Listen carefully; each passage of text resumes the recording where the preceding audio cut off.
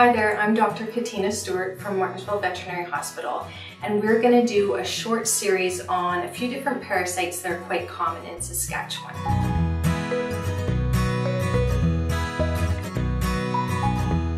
This segment is going to be briefly discussing lice.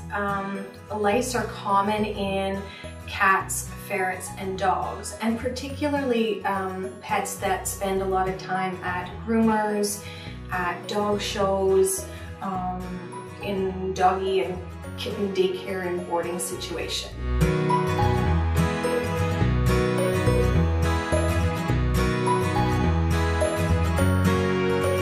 Lice are very species specific. They don't tend to go to other species, but they can be passed easily between one species. So if there is an infestation in one of your pets, you need to treat all pets of that species in the household.